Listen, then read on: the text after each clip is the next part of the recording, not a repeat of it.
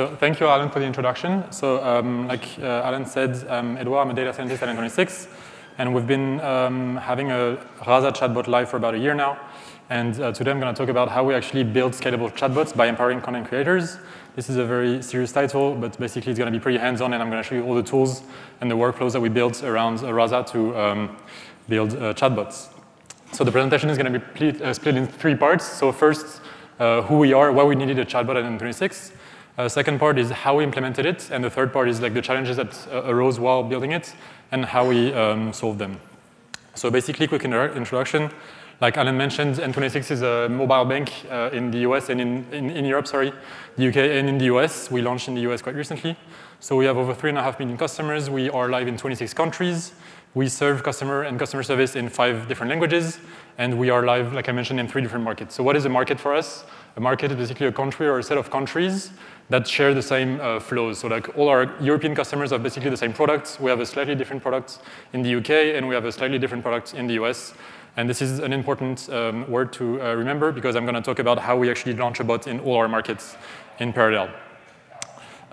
So yeah, so why did we need a chatbot? So like the first problem that we had, or not really a problem, but we have a very rapidly growing customer base. So less than a year ago, we had 1.5 million customers. As of June 2019, we had 3.5 million. So basically, it's very hard for us to keep up with the growing demand. How do we let people ask us questions? So as a bank, we want to be always available when people have questions, however easy that question can be. So here I have a small example. So let's wait until the gives goes to the beginning. So here the bot introduces itself. The user just wants to know how they can download their balance statements. Super easy question. They could definitely find that answer in the support center. But we just want to have users be able to do what we call natural language querying. So here the user says, hi, how can I download my balance statements? We have a nice little deep link that goes in the app and shows you where you can find your balance statements within the app. And what we find nice with this is basically you can also educate the user, and then they won't contact you again later on. So that's the second reason why we wanted to have a chatbot. How do we support people around the clock? So lots of our customers use our product to travel, and we wanted to make sure that we can be reachable 24/7, so a chatbot just made sense.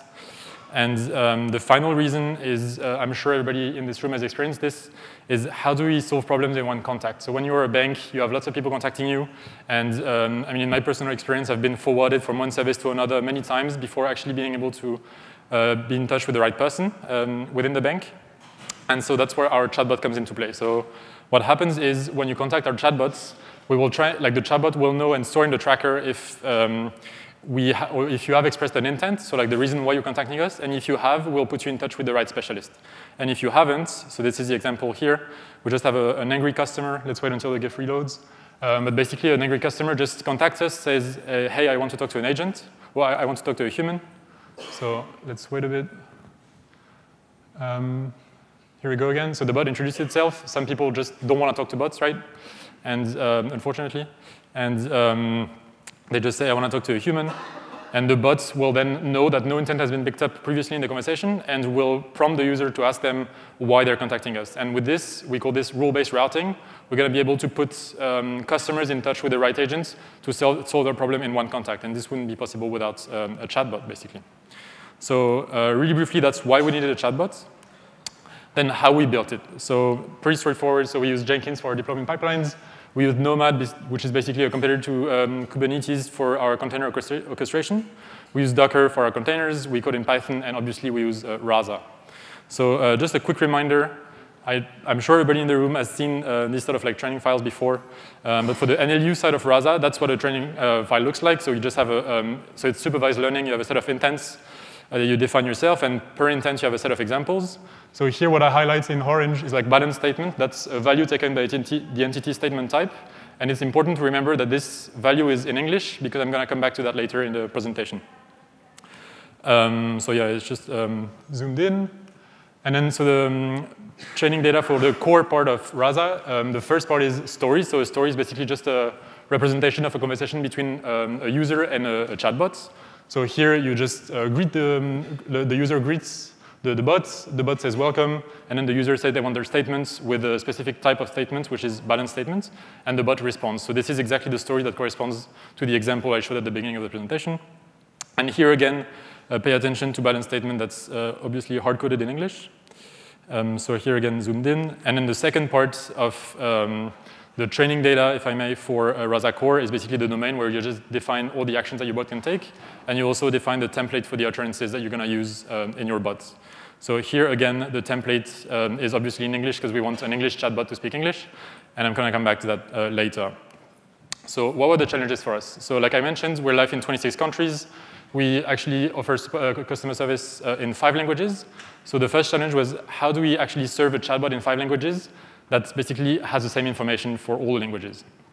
And the second challenge was, how do we serve multiple markets? So like I mentioned, we have a slightly specific product depending on the market that we're in. So for the EU, we have quite a rich product, and the UK and US, the product has limited features. But we still want to share as much information as we can about the product across different markets. The third challenge, which is maybe the most interesting for everyone here, is how do we write custom actions without writing Python? So we have a lot of content creators that are not really coders or developers, right? And we still want to give them the chance to write custom actions without actually having to write Python, and that's where we built a tool around it for them. And finally, more on the deployment side, how do we deploy to different markets all at once? So the implementation. So very quickly, we realized building a chatbot is not a pure data science project, as other data science projects could be, but it's really a project that involves a lot of content creation, right? And so we realized really quickly that 50% of the job is done by data scientists, and 50% is done by content creators that are writing training data for intents, creating stories, and everything. So the responsibilities at N26 are split this way. So for data scientists, you need to store the training data, you need to train the models, you need to do all sorts of testing to make sure that your bot is reasonable, and you need to do the API development to integrate with the rest of your backend services. So that's the job of a data scientist. What a content creator does for us is basically they have to pretty much download their brain into intent, stories, and entities. And because we have customer service people that know the flows and know the processes to solve issues, that basically write stories from that. And this is a nice mix of this and actual training data we collected with real-life conversations. Also, we're a very fast-growing company, so we have a lot of product releases that the chatbot has to know about, so it's a lot of maintenance to just keep up with the product releases. And finally, when we add a new language or when we add a new market, the content creators have to add the content for this language or market. So the first challenge, like I mentioned earlier, is how do we serve content in 5 languages? So one concept that I'm sure everybody is familiar with is the concept of locale. Basically, if you're following, we have 5 languages in the EU market, 1 language in the UK market, and 1 language in the US market. So we have 7 locales in total. And a locale is just a combination of a language and a region. So the locales that we serve are basically French, English, or like the languages that we serve is French, German, English, Italian, and Spanish. And really quickly, we realized we needed to have content management system. So again, this is not at all an advertising for Contentful, but it's just the content management system that we work with, because we were working with them before. And I can show you basically quickly what it looks like. So when you look at an utterance, for instance, so we have like our conversational utterances. And here you have all our utterances that are stored for, for basically English, for English Europe. So that's our locale. So that's the English that we speak in Europe. And then we also have the same utterances, but for French. And this is making our life very, very easy, because we just have sort of like a layer on top of Rasa that helps us store content. And then when we train our models, we just call Contentful via an API, and we write everything to files accordingly. And what's nice with Contentful is the non-technical content people, they can write content there without having to code and use GitHub, for instance. And data scientists, obviously, we use GitHub. Here, a second interesting point that I mentioned, that I touched upon earlier, is balance statement. This is very much English for everyone, right? And so what I mentioned is we want to use the same model in all the 5 languages for Europe. And by the same model, I mean the same core model. So we want to use the same stories, essentially. So of course, we have different NLU models for the different languages, but we want to use the same core model.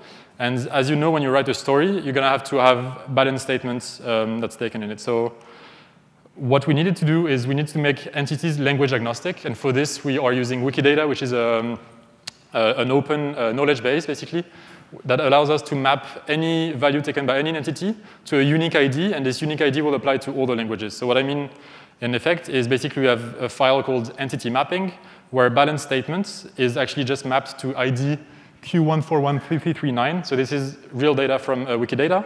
And what's nice is you actually have this labels for English. You also have it for French and all the different languages that we serve.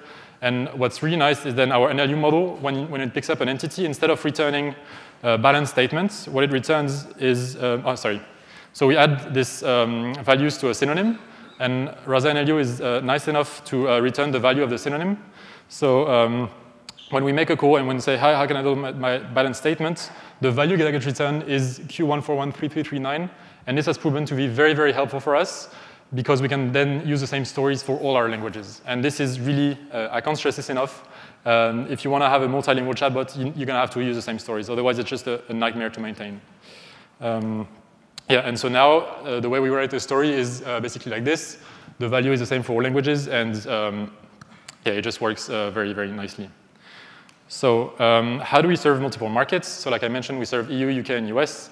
And for the parts of the product that are the same, we want to use the same stories, obviously. And so for this, we think that the best way to be consistent is through sharing. So actually, our EU product and our UK product are very similar, and our US product is actually quite different. So we don't share any story between the EU product and the US product, but we share quite a lot with the UK.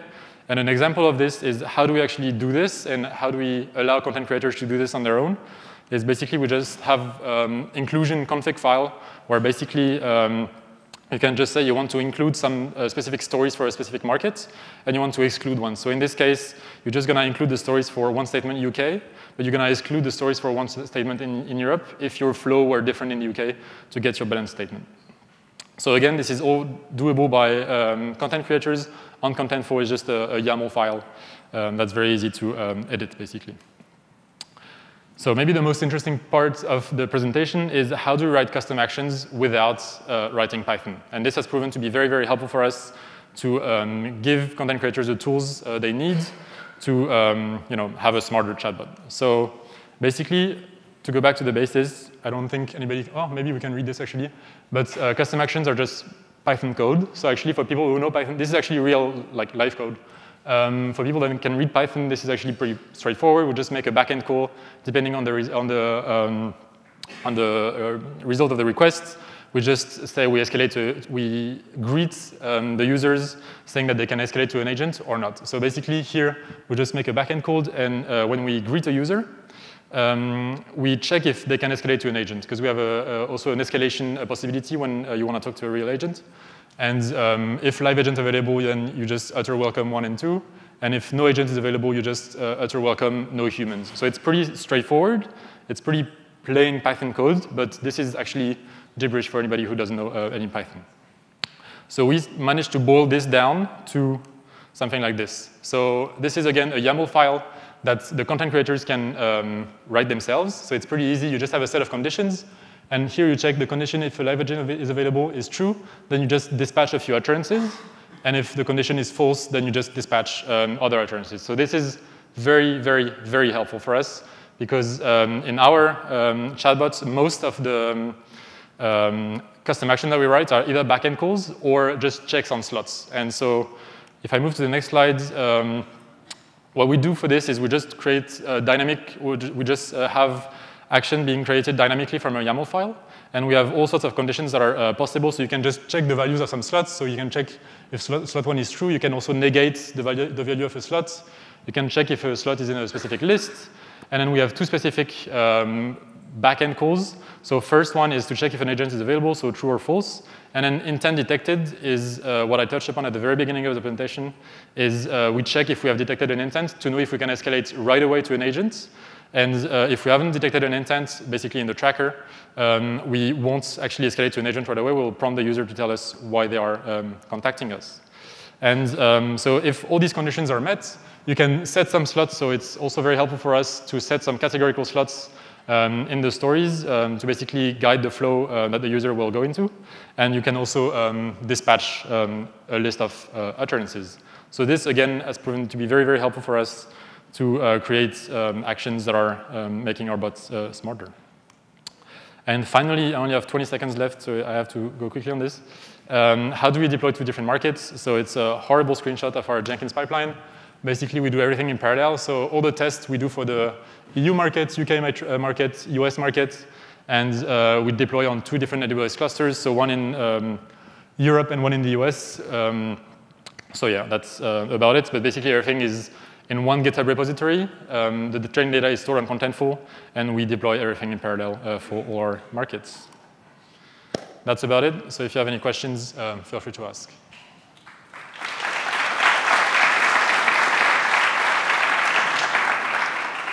I think we have, yeah.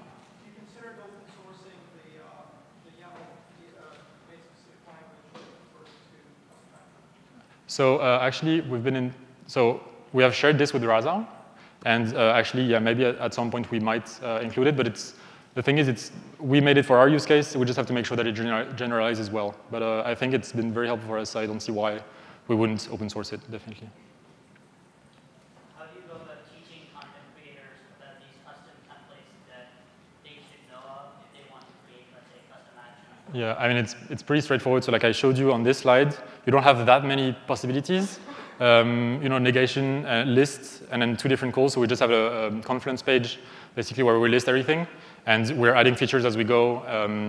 But we have a pretty small content team anyway, so it's very easy to keep track of things. how do you route to the right NLU model so that the occurrences are It's fairly easy. We just have different config files. So we basically, at each deploy, we deploy a swarm of containers. And so our NLU model and our core models are actually different microservices. We decided to go for this before Rasa 1.0 was released. And so we kept it like this. But we have different, like it's just running in different containers, so you just have different config files. It's fairly easy. Yeah. As far from a multilingual perspective, do you guys run into any challenges using the same training data for dialogue? What do you mean? So did I understand correctly that you're using the same dialogue stories for different languages? No. So we use the same intents, that's true. But of course, to train the French model, we put French sentences in it. Yeah, we haven't really noticed any big issue. Some issues that might have happened is like some words, for instance, in French, when you want your bank statement or bank information, it's called RIB. And so you have to look for specific values taken by some entities for specific languages. But that's about it. Like the rest, our product is the same across languages, so it works out pretty well. But as far as the conversation part goes, when you're changing the dialogue engine and not the volume, Yeah. you guys use the same data, different data. I know we use the same stories, yeah. So, but it doesn't really matter. Like basically, the output layer, so like the output language is just the output, right? But like the flow should be the same. So like if you speak English or French or German, we should solve your case in the same way, right? So yeah. I think we have one last question. So how do you solve the machine translation? Just break yourself machine data set or to translate on the spot? Sorry, I couldn't. So you have multiple language support, and then how do you couple the machine translation toward our So we don't do any translation because basically, really, we have like one NLU model per language, and then this NLU model will return an intent. And like I showed here, with this nice like entity mapping that we have, all the entity values are language agnostic, so we don't need to do any machine translation. Our core model is like language agnostic.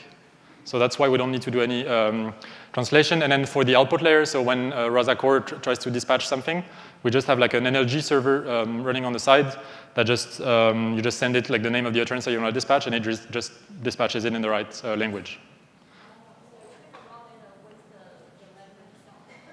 Sorry? So like our NLU models are obviously per language, so we have one for French, English, German, whatever. But our core model, it's just one model, basically. Yeah, that's it. Cool.